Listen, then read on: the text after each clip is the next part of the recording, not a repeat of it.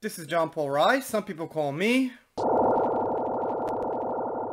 Today I'll be reacting to that Captain Marvel scene that was originally in the movie. Now it's not. It's pretty short, it's only a minute, so here we go.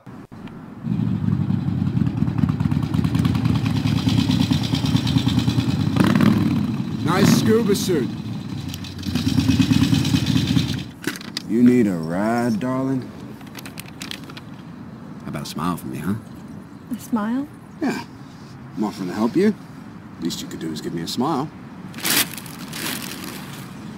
How about a handshake? I'm Veers.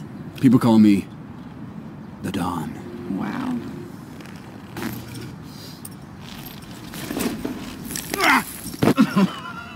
Here's a proposition for you.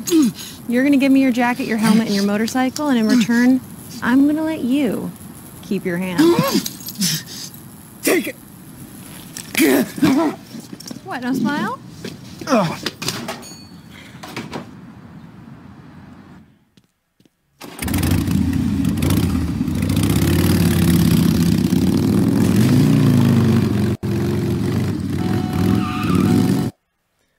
Alright, so the scuba suit comment was kind of funny.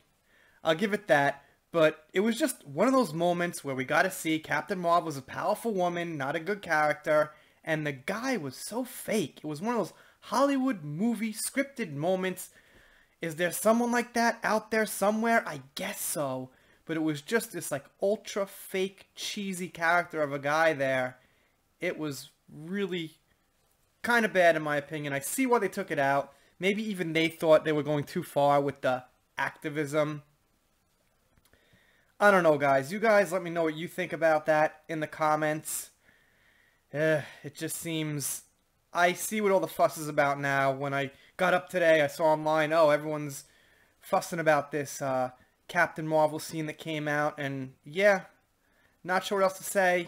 Just the whole thing was kind of weak. I'm doing Star Wars, some Game of Thrones, a little crazy right now. Entertainment, pop culture, stuff like that. Please consider clicking that subscribe button. This one was a little short. I'm also doing shout-outs. Let's do one right now. Gonna give a shout-out to Obi-Wan Reviews. Got a cool channel, vlog, stuff like that. Always giving me, like, some reminders about stuff on Twitter. Thank you very much. Check them out. Okay, that's it. See you next time.